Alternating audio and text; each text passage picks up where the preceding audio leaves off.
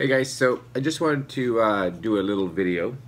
I picked up this camera the other day, and it's called an Ace Cam, and it's their 4K. I believe it's an A900, A9000, something like that.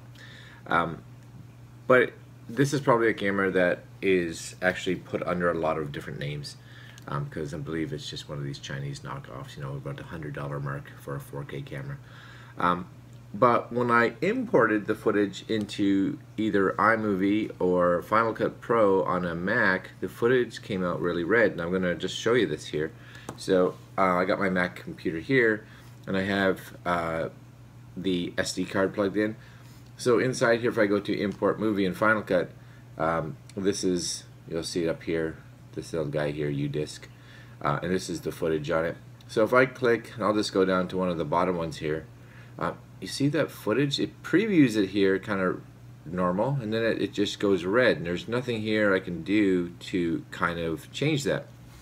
So that was concerning. So I'm going to actually just import this, so add to existing, as I have one of these here. So I think, yep, that's good. And we'll just hit import, and that's going to import that footage.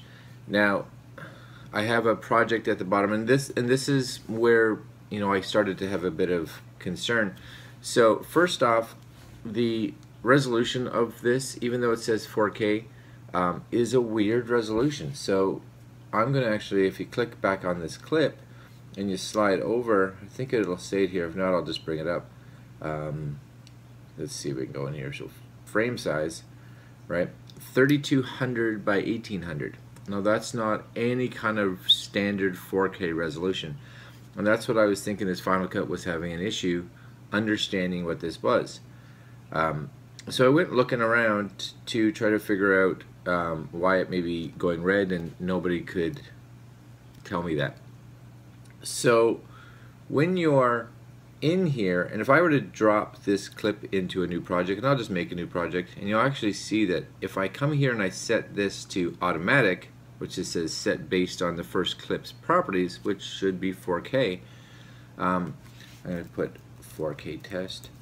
Okay, if I take this clip now and I'll just insert it, oops, try that again, just insert it into here,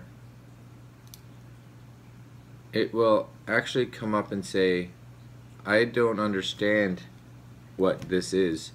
The video properties of this clip are not recognized. So it drops it right into 2K. And if you look at the 4K inside here, you know, the lowest resolution is 3840, so the camera's shooting 3200.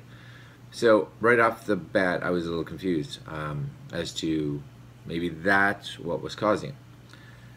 So you got to do this beforehand. So I'm going to get that clip out of here, and when you're here, and you'll see it previews normally, but it's not normal inside the screen here. But once you click on the clip, and you're over on this side, now this is something that you can only do in Final Cut 10.3, I believe, or higher. So if you're in 10.2.3, it doesn't have this feature, or at least I couldn't find it.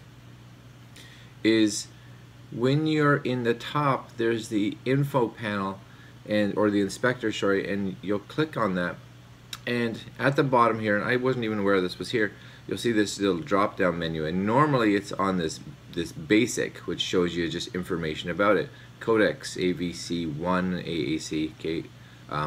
But under here there's a settings, and under the settings there's this where is it here, yeah, color space override, and it's off. So when I went online and looked around, a lot of 4K cameras use this color space called Rec 2020. I don't think Final Cut was recognizing that. Well, I didn't know, so I actually went in here and I went to all of them, right? I think it actually defaults to this 709, but this is the guy down here, right? As soon as I click on that, the footage is good. We're back to normal.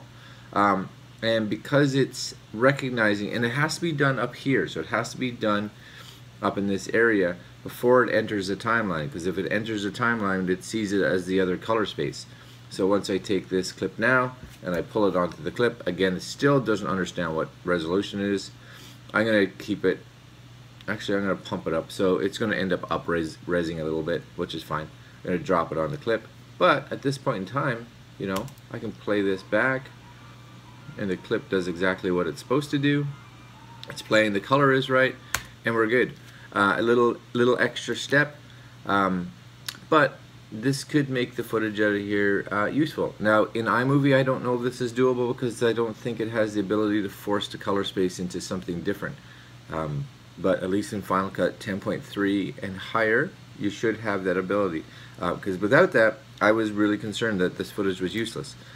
We did try it on a PC computer, a Windows computer, and it was fine with Adobe Premiere, so it was recognizing it. But as far as now with Final Cut, that could be an issue, and this will make it okay. So this makes the footage okay, so we're good with that. Anyway, I hope this video was useful, because if you have this camera, so this is the Ace Cam 4K, or any of the probably other brands that use the same codec, you could be in for a little bit of a problem. Alright guys, hope that was good, and we'll talk to you later.